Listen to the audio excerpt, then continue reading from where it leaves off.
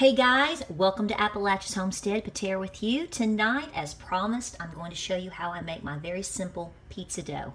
This is something I've kind of thrown together with modifications from other recipes over the years that I've been using or seeing and working with, and that's homemade versus not homemade and whatever. And this is what I have found works best for our family, and it is delicious. Okay, so I'm going to make this a fast video. It's going to be like boom boom boom because you want to get right to the recipe.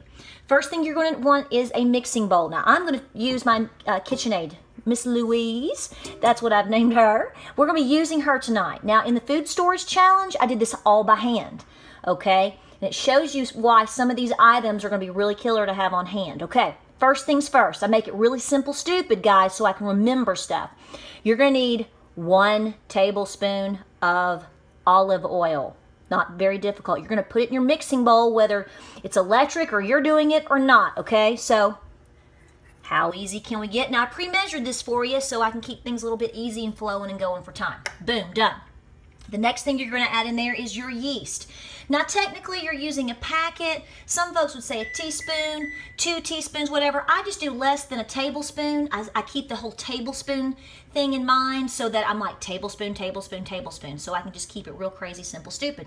That's the goal. If you're off a little bit, don't sweat the small stuff, people. It's going to be a really good pizza, I promise. So that's a little bit less than a tablespoon of yeast. Now I use the SAF or the SAF yeast. I love that stuff, so I'm going to plop it in there. Okay, the secret's up. Have you ever eaten Stefano's pizza? If you're from Knoxville, Tennessee, one of the best places you probably ever ate pizza in your whole life growing up, like I did, was Stefano's pizza. Why was their pizza so good? The crust. I'm a sucker for the crust, okay? And I'm going to tell you right now, if you've ever had their crust, you're going to know right now that when you eat this, you're going to go, am I at Stefano's pizza? Why? Brown sugar, baby. You're going to put a tablespoon, yes, I'm telling you, put a tablespoon of the brown sugar in there, right here. These are your basic ingredients. All right, and then you're going to do, I've already measured it out, you're going to add a cup of warm water. Not too hot, you don't want to scald anything, you don't want to ruin your yeast or anything, but you know, just lukewarm to warm water. You're going to pour it in your bowl. 4 main items, 4 main ingredients to start with right here. This is what you do. Now, if you want to add herbs and do other things and get crazy as you start with this basic, or if you want to pull out the brown sugar, y'all do whatever you need to do. This is what we do. I'm simply going to mix this up, let it dissolve. I know it's not, I don't have my light on, but so when I come back, I'll turn the light on so you can see it. Just going to mix it up, okay? So let's go to that next shot.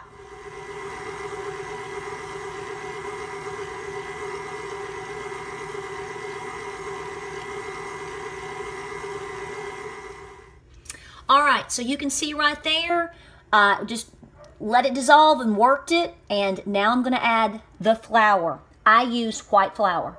Some folks like to split it and cut it and use half white flour with wheat flour and add a little wheat gluten. You know, whatever works for you folks. I use 2 cups of plain white flour. Boom, I put it in there, okay? I'm probably gonna flip this all over the countertop in the process, but hey, we're doing the real deal here. So I'm just gonna put it in there, okay? Okay? Then I'm going to add 1 teaspoon, this is all else you're going to add, people, 1 teaspoon of baking powder, not baking soda, okay? Powder, powder, powder. Put it in there, put it in there. Now technically probably what I should have done is mix this in with the flour, yada, yada, yada. I know it, but you know what, guys? I've been working all afternoon, and it's 9:06, and it's pitch black dark, and I need a shower, and my kids are starved. So don't sweat the small stuff. It's going to work out just fine. Put it in there, lock it, drop it, start getting it to blend, and we're pressing forward. The main thing here is I'm giving you the ingredients, so you can tweak things a little bit on the timing or the mixing or the whatever you do. Probably many of you out there are much better pizza makers than I am, but this works. Let's move.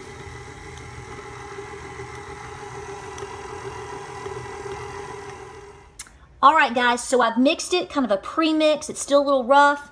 I'm going to then cover it and let it sit for about 10, 15, 20 minutes, okay, and let it kind of start to rise up and settle and whatnot. That's kind of pre-prep, if you will, for my need. Sometimes you can punch them down. We'll talk about that in a minute. Okay, nonetheless, that's what I'm about to do. In the meantime, I've preheated my oven. I like to use Lodge cast iron for my pizzas. I think it has awesome results.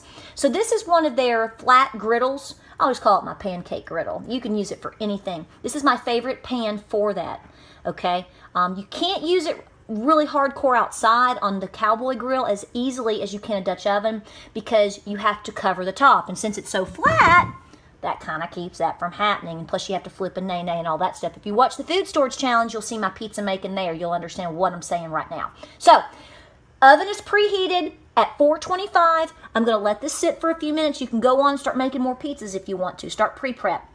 I'm only making one right now. I really recommend you make a double or triple batch because you're going to be like, can we have another pizza, please? And then you're going to have to go through the process again.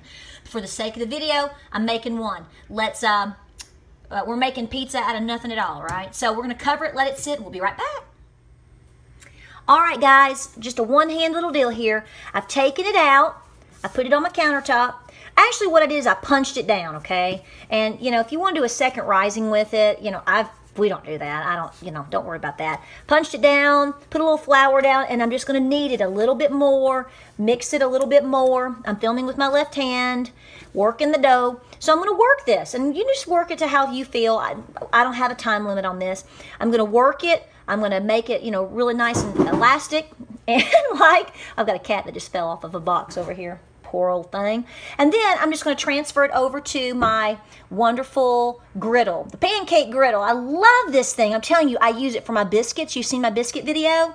This is what when I make my biscuits and I roll them out and then I just cut them or, yeah, just kind of slightly cut them and I transfer them over. This is what I cook them in.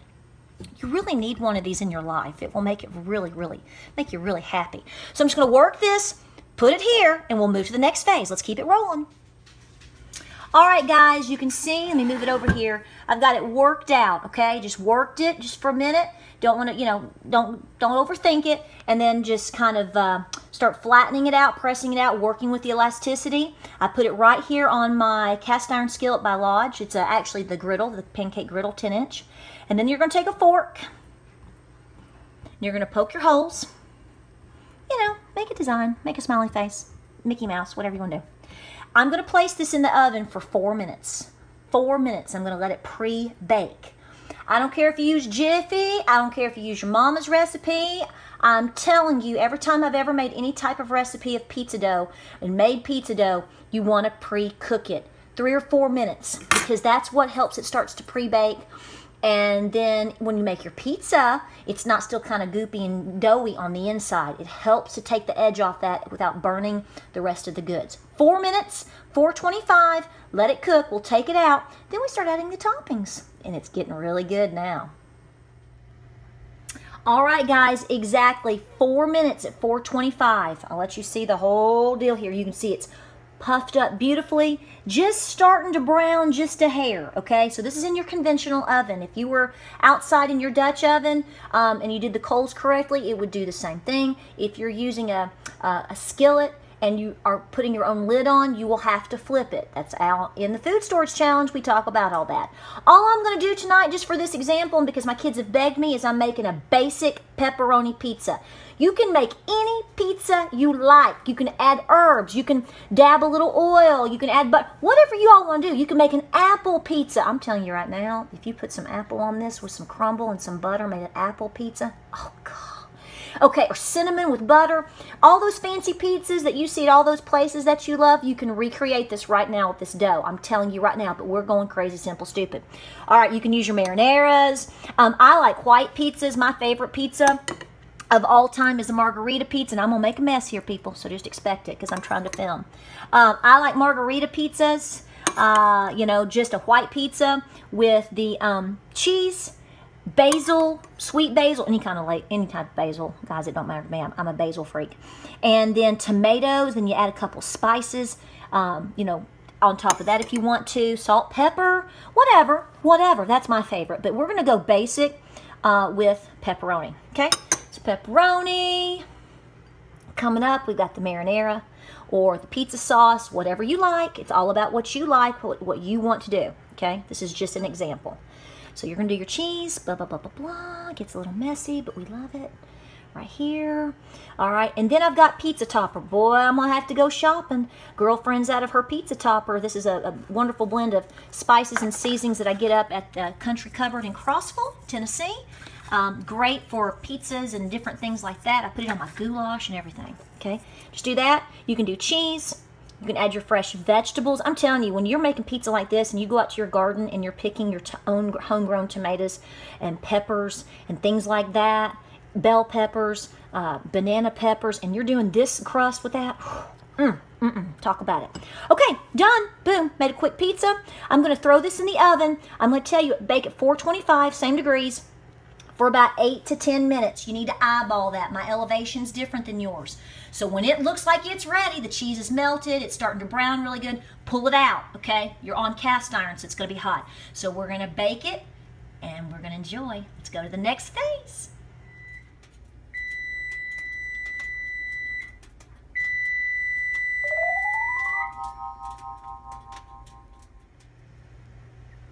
All right, guys, right at 8 minutes, okay? So 8 to 10, but you really want to watch it around the 8-minute mark, okay? Just letting you know right there, okay?